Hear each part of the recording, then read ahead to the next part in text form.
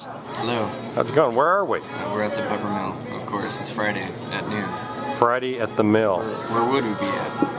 Church? So what's happening, Wes? I like the outfit.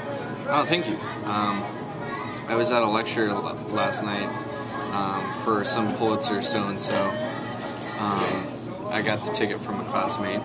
$14. It wasn't worth 14 bucks, but yeah, it was free for me. So there's the lady at the entrance. I wore the same outfit last night. I do that sometimes. And she says, "I like your jacket." And I said, "Thank you." She said, "It's herringbone." And I said, "Yes, it is." And I said, she's like, "Well, I like it." I said, "It's Goodwill." And she's like, "Well, I like it no matter how much you paid for it." Okay. Thank you.